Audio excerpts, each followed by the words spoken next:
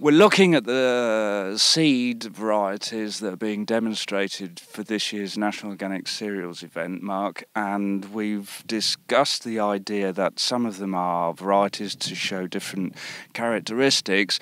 Some of them have been treated under the organic regulation with heat. Yeah, I think in many ways that could be the unique thing about this trial. That's what's different about it. We're in a very, very dirty fusarium year, as all organic arable producers know, so it's the best year in a sense to try this. All the seed was filthy with fusarium, and it's the right year to highlight the benefits of a treatment if it works. And has it shown any effect so far? Where are we? Mid-May at the moment. Yeah, mid-May. On the winter wheat, we had it was winter oat variety that was picked and treated and untreated. The early indications were very, very good. I was scoring the trials through the winter, very, very hard winter, and it looked consistently better.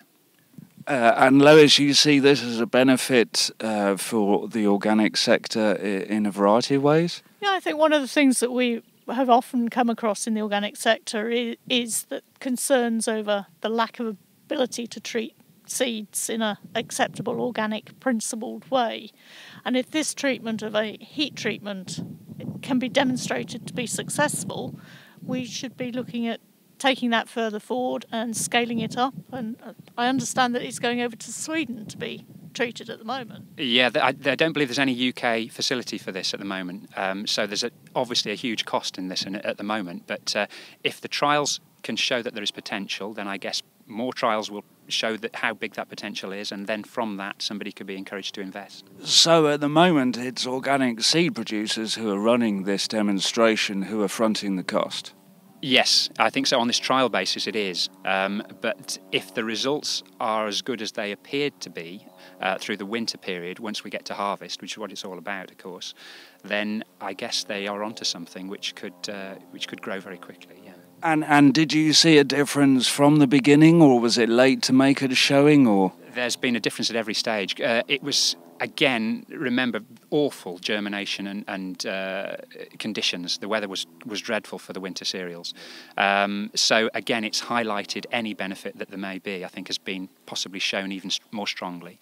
But germination, emergence and seedling survival were all better. Seedling vigour actually was the most impressive.